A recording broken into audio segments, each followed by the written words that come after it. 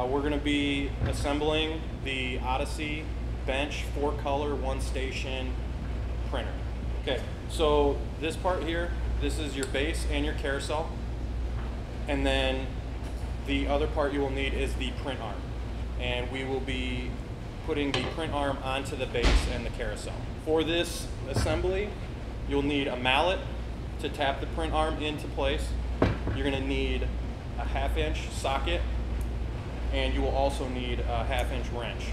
Okay, your first step, take your print arm, put it into position on your base with your carousel, and then you're going to want to tap it into place with your mallet.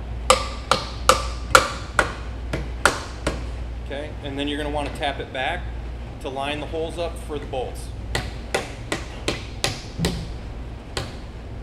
Okay, so your next step is going to be take your large washer and put it in position with the top of the print arm, and then take your bolt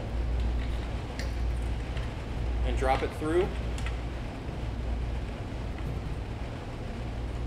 and then repeat with the other.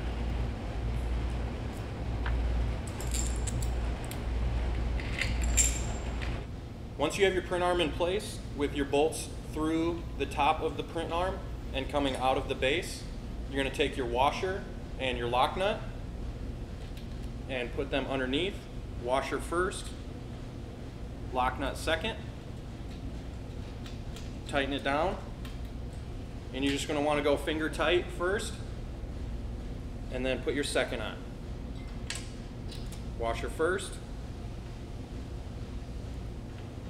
lock nut second. Then, once you have your lock nuts on, you're going to want to take your socket wrench and your 1/2-inch wrench, crescent wrench. Okay. Tighten it down. Go to your second.